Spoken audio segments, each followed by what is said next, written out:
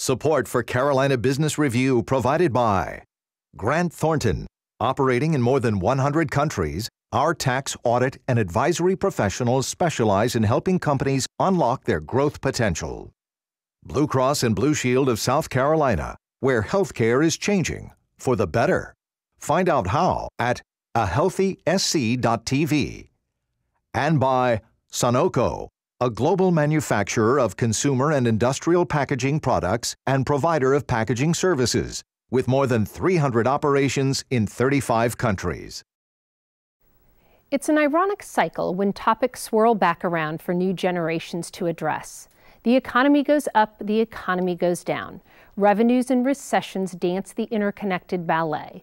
And the introduction and reintroduction of policies keep our workforce and leaders on their toes, looking at new innovations that will allow them to get ahead. But are some simply left to catch up? Welcome, and thank you for tuning in to the most widely watched program on Carolina business and public policy. I'm Dr. Cheryl Richards, filling in for Chris William. And on today's show, our panelists share their thoughts about the latest budget proposals, tax policies, healthcare plans that are changing the way individuals and employers play in life. From the students who become teachers to the children who become parents of their parents, our discussion will bring us full circle to address the issues affecting the baby boomers to the Gen Xers, Gen Ys, millennials, and now the aughts. Join us now as we begin a conversation that is sure to be at play for generations to come. Major funding also by Novant Health, bringing you world-class technology, clinicians, and care when and where you need it. The Duke Endowment, a private foundation enriching communities in the Carolinas through higher education, healthcare, rural churches, and children's services. And by Blue Cross and Blue Shield of North Carolina. Who's responsible for rising healthcare costs? Join us and many others in a candid discussion at letstalkcost.com. This edition of Carolina Business Review was recorded January 30th, 2014. On this week's program, Dr. Scott Beyer from Clemson University, Melinda Lawrence of the North Carolina Justice Center, and special guest Scott Middleton, Chief Executive Officer of Agape Senior.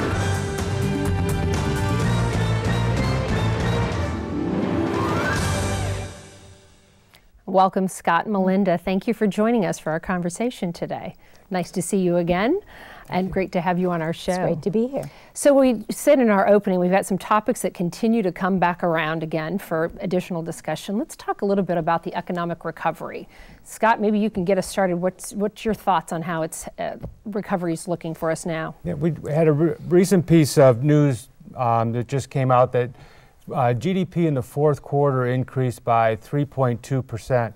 This is the second quarter in a row in which GDP has grown at a rate equal to its long-run average or below. And importantly about that number, most of the growth came from consumption, business investment, and exports, which were fueled by, in some sense, the energy sector.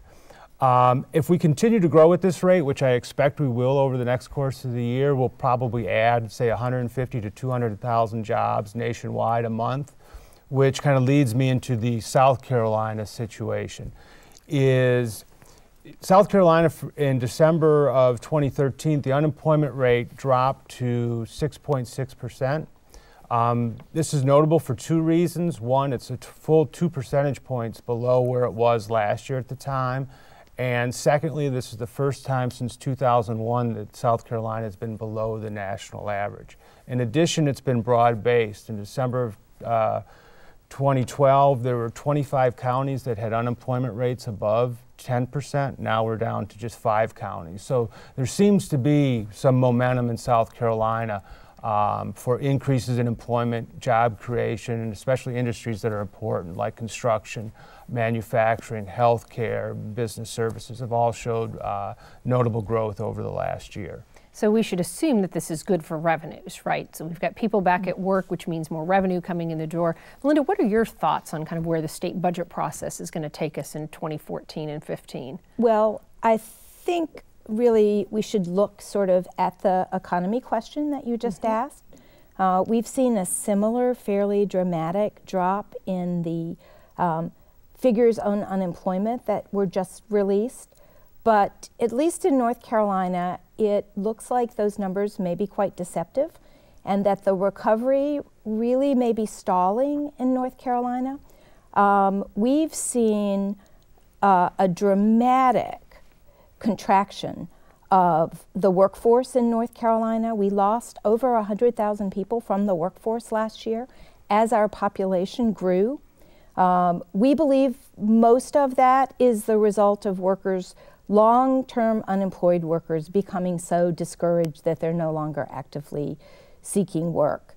Job creation in 2013 was dramatically down for North Carolina from 2012. In 2012, we created almost 90,000 new jobs. That number was closer to 60,000 in 2013. So we're actually quite concerned that we're seeing a stalling recovery. And certainly, as Scott said, a very uneven recovery. Many areas in North Carolina are still struggling with double-digit unemployment. Where's our gap with this? Because we keep hearing in the news about new companies moving to North Carolina and South Carolina and bringing new jobs, and many of them are really well-paying jobs. So where's our gap?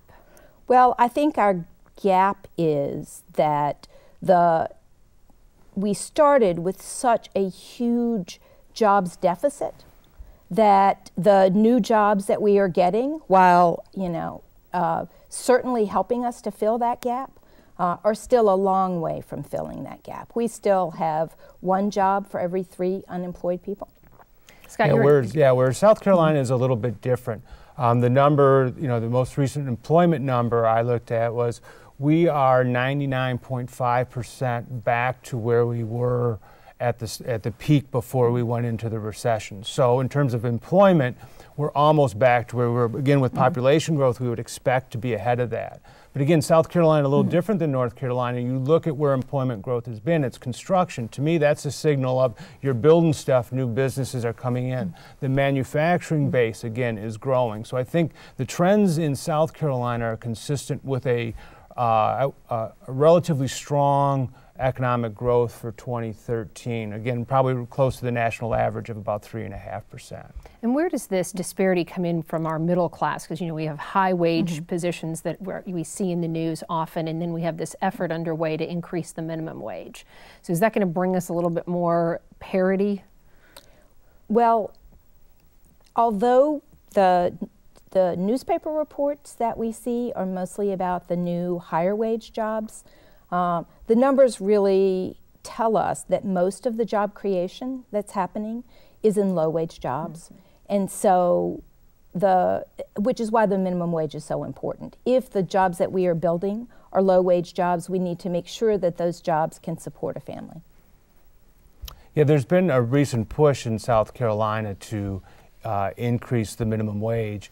And again, we have to think of what we want to target with our policies. I'm very much in favor of supporting poor families. The one concern I have with raising the minimum wage is it's not the most direct or efficient way to support poor families.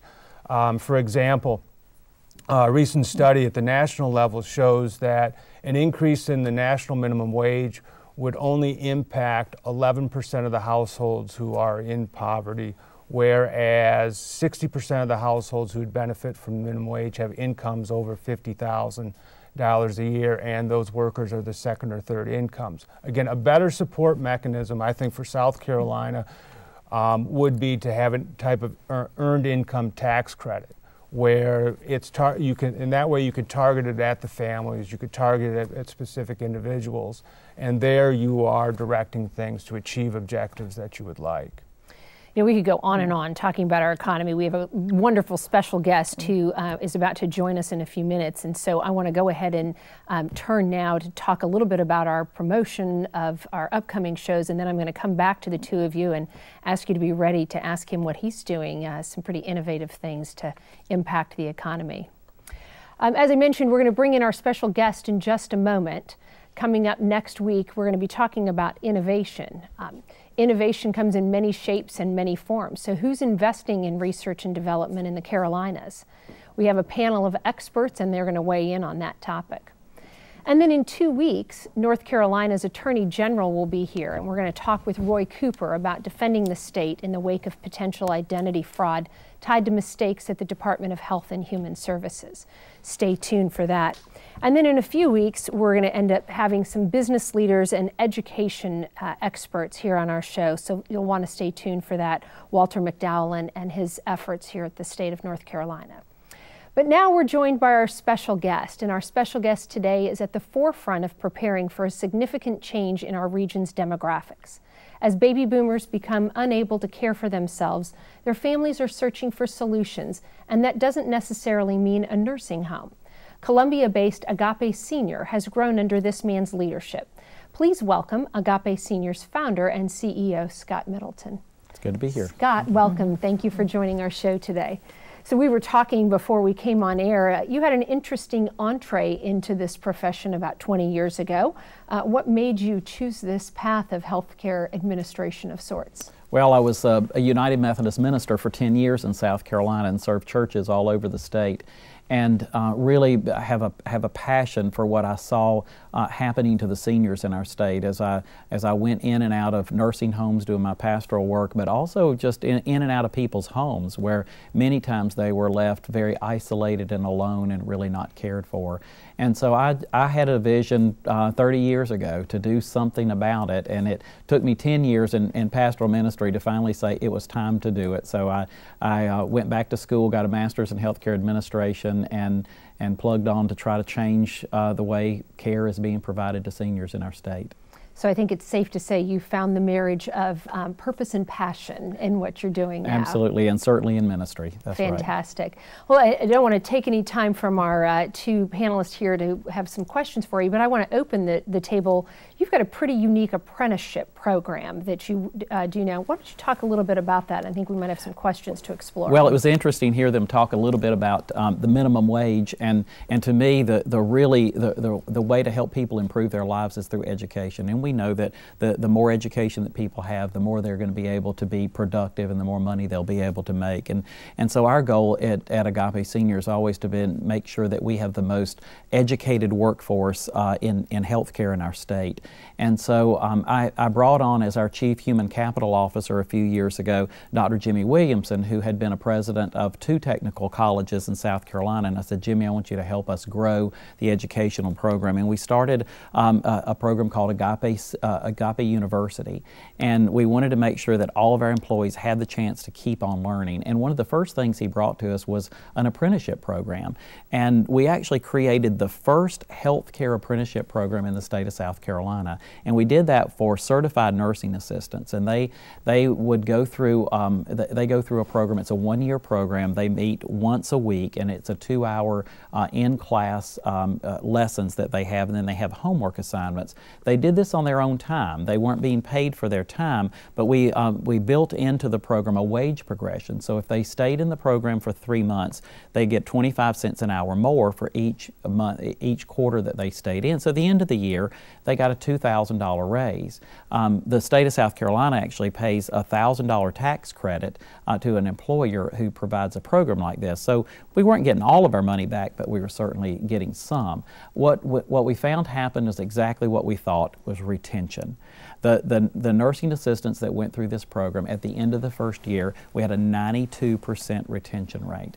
Now, a lot of you may say, well, that's not really that great, or that's okay, but in skilled nursing homes and for certified nursing assistants, the average turnover rate is somewhere between 80 and 100%. And so for us to have a 92% retention rate, at the end of the second year with that same cohort, we were at 87%. And so it really has been a successful program. So we expanded the apprenticeship program, not just to those certified nursing assistants, but we've created management apprenticeship programs. So we have, for example, anybody who comes in our company that's going to be a manager, nurses, physical, occupational therapists who want to move into a management role, we found they don't have the education base to really really be managers. They know exactly what to do clinically, so we wanted to give them chances. So we created apprenticeship programs for our managers, and so they go through a 2-year program through this apprenticeship program, and they meet monthly, and then they have assignments in between. We've now expanded our university to do a lot of online courses, so we have computers set up in all of our entities and buildings, and our employees can go sit down, and we have 1,200 online classes that have been developed by our own employees, so they are getting very specific Agape senior information. Wow, so you've essentially created an in-house internal professional development department. Absolutely. And we've been working with a lot of colleges and universities to do that. In fact, the CNA apprenticeship program, the first year, was taught solely by professors at a couple of the technical colleges as well as the university. But our real goal was that we wanted to be able to teach in-house, because we want our employees not only just to be people who can learn, but you learn a lot by teaching. And so we transitioned to those programs so they're actually being taught by our employees. And occasionally we'll have a new program that we're going to roll out, and we'll actually hire somebody from the colleges or universities to help us to do that. As a university perspective, you must have a number of questions that are going through your head. I'm going to keep on subject here. One of the things that I find interesting is that in this era of businesses are outsourcing parts of what they do, whether it be food services or janitorial services or training, it seems you are doing more in-house. You touched on that a little bit. What is it? Is it something about the service that you provide? Is it something about your business model? Why are you bucking the trend of outsourcing and doing more in-house? Well, it's really all about integration with healthcare, and we take care of seniors. Our average age of the person we take care of is about 82 to 85 years old. And what we found is it's the coordination of all the services that really put together the best healthcare for them. So, for example, somebody may come into our system through our skilled nursing and rehab center. They may have fallen and broken a hip and had to come in for short-term rehab. And then at that point, they may be transitioning out either back home or to assisted living. And we want to make sure that that care transcends everywhere they may go. And we found that one of the key components of that was physician services. And it's very difficult in most areas to find physicians who will come out to your nursing home or assisted living and really be committed to coming. You know, they may contract with you and say, yeah, I'll show up, but they may say, I'll be there on Tuesday, but they may not get there till Wednesday.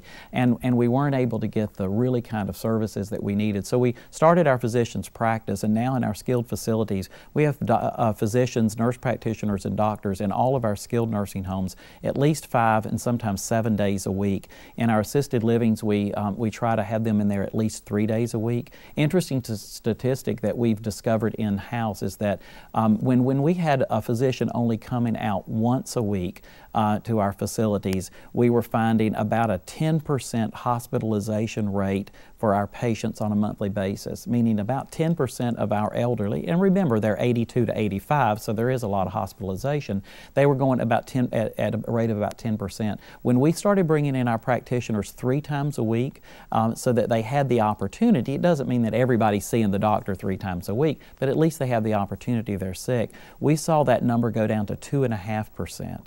So we've seen a great reduction in hospitalizations, emergency room visits, because we had those physicians on hand. And we just weren't able to get that from outsourcing that. Same thing with hospice services, therapy services. We just couldn't get the commitment of healthcare providers to always able to give us exactly what we needed when we needed it. And so we did vertical integration, you know, which is something I learned at USC when I was working on my master's program. Yeah. So I was really delighted to hear about your apprenticeship program, because I think it's a great model that we in North Carolina could look to.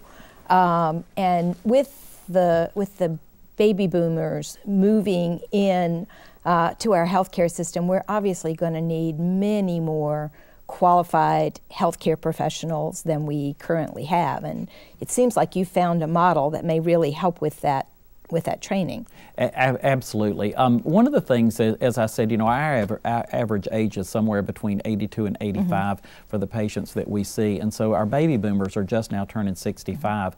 But we are dealing with a lot of baby boomers who are bringing in their parents and looking for placement for them. And what we're finding is that the generation before the baby boomers, for the most part, were pretty good savers, and they have money. What I'm scared about is the baby boomers.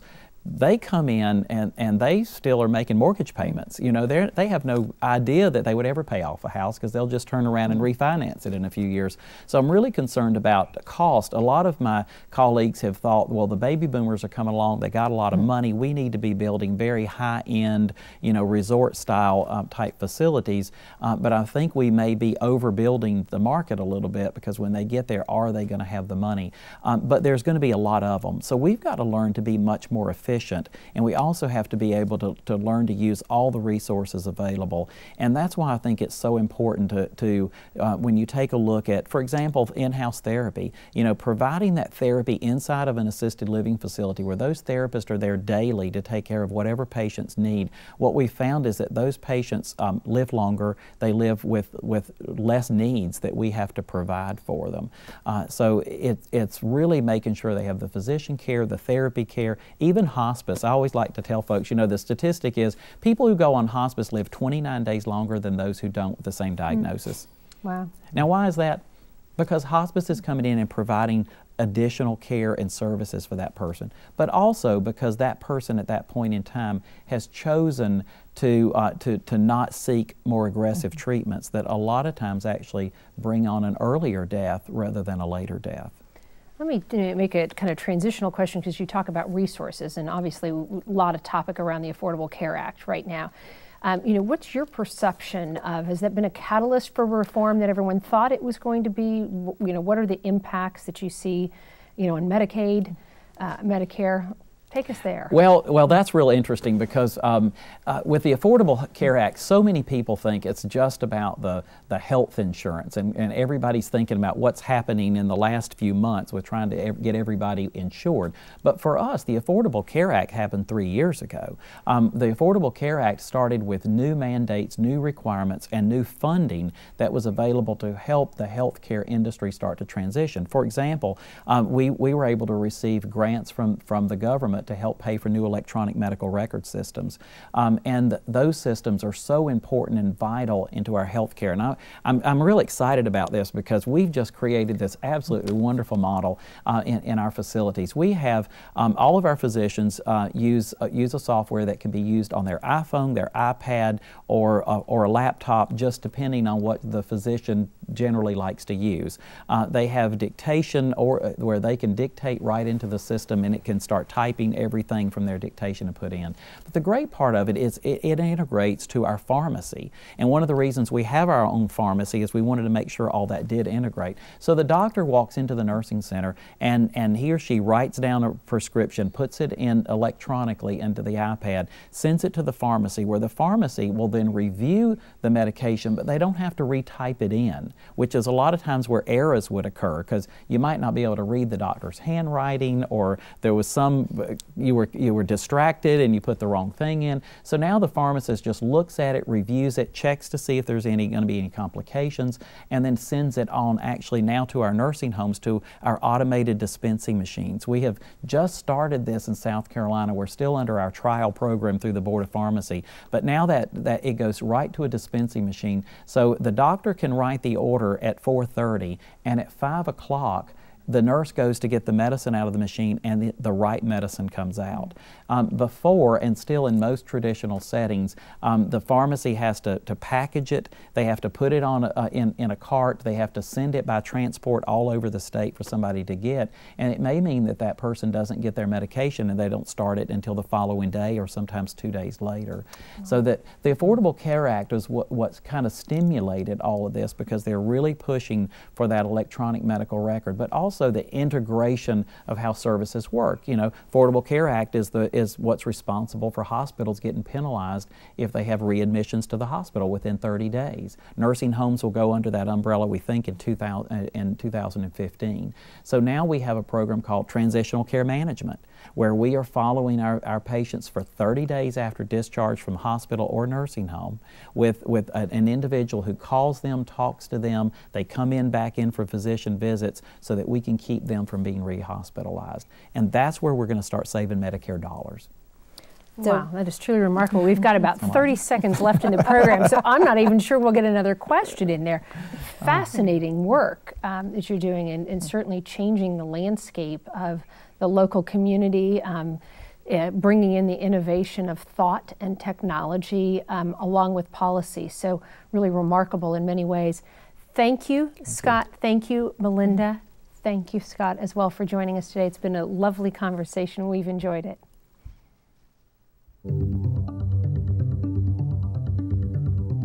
Major funding for Carolina Business Review was provided by the Duke Endowment, a private foundation enriching communities in the Carolinas through higher education, healthcare, rural churches, and children's services. Blue Cross and Blue Shield of North Carolina.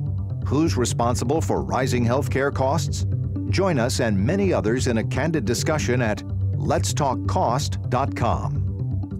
Grant Thornton, operating in more than 100 countries, our tax, audit, and advisory professionals specialize in helping companies unlock their growth potential. Novant Health, bringing you world-class technology, clinicians, and care, when and where you need it. Sunoco, a global manufacturer of consumer and industrial packaging products and provider of packaging services, with more than 300 operations in 35 countries. Blue Cross and Blue Shield of South Carolina, where healthcare is changing for the better. Find out how at ahealthysc.tv. And by viewers like you. Thank you.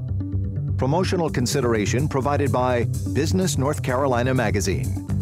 For more information, visit carolinabusinessreview.com.